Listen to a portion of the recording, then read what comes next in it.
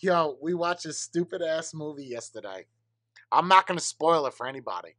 But if you want to watch a movie where the whole movie you are so confused, and then the last 10, 15 minutes of this movie, everything that you were confused about makes you even more confused.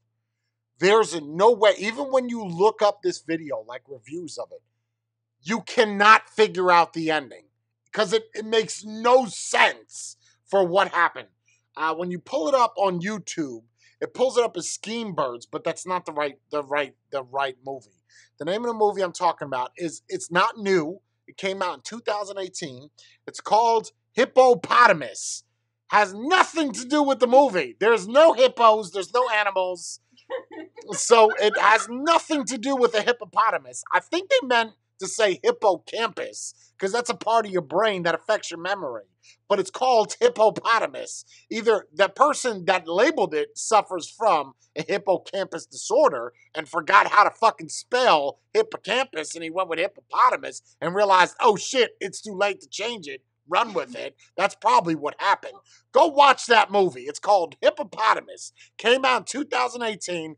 Keep in mind that there's about 8 other movies came out the same time frame. It's got the same fucking name, but they're all got to do with National Geographic. This has got to do with some girl in a room with some dude. With some dude. I can't give you any more information because if I give you any more information, it's just gonna fuck it up for you. Hippopotamus. That's the name of the movie. What if he spelled hippocampus wrong? Spell check took over and changed it to hippopotamus. Yeah, and no one noticed. I'm not even shitting you, Steve. You could read reviews of this all day. No one can figure out this movie. Because even if you come up with your own conclusion, when you go back to the movie, you're going to be like, wait a minute. There was a part I can't see. No matter what I say is going to ruin it. The ending of the movie does not match things that happen in the middle of the movie, if that makes sense. Like it has, last 10 minutes of the movie, you're like, yeah, okay, we're about ready to figure out what the fuck just happened for the past hour. But you don't.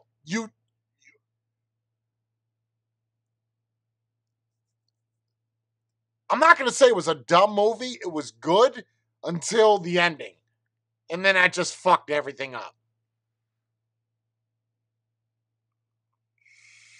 No, you can't Netflix it. I think you got to buy it. I'm sure if you looked up Hippopotamus, it's free somewhere. I bought it, but I wish I could get that $8 back.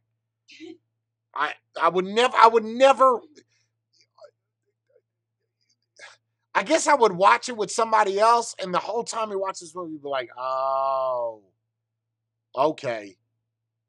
All right, I don't want to ruin it. Okay, he did do that. He has a hippo.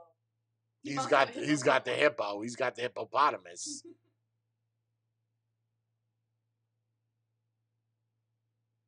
Jay was so upset. He waited the whole movie just to see a hippo. Yeah, because I've been having this natural infatuation with hippos. So I saw the movie. I said, ooh, about hippos. Let's watch it. Come to find out, now we're in. I didn't see one fucking animal. Fuck a seagull. I saw nothing. There's no hippos in this. Talk about clickbait. No fucking hippos. It's such a dumb fucking movie. It wasn't bad. Realistically, it wasn't a bad movie. If I had to rate it on a 0 to 10, though, I'd give it an easy 3. And that's pushing it. Literally, whole movie was good up till the ending.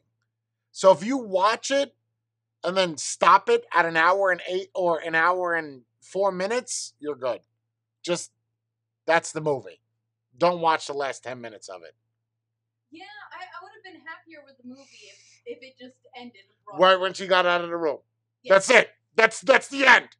Now you got to add all this extra shit. I feel like the creator was like, hey, sound guy, get up in this scene real quick. We need an extra. Like he just wanted people to get a little bit of screen time.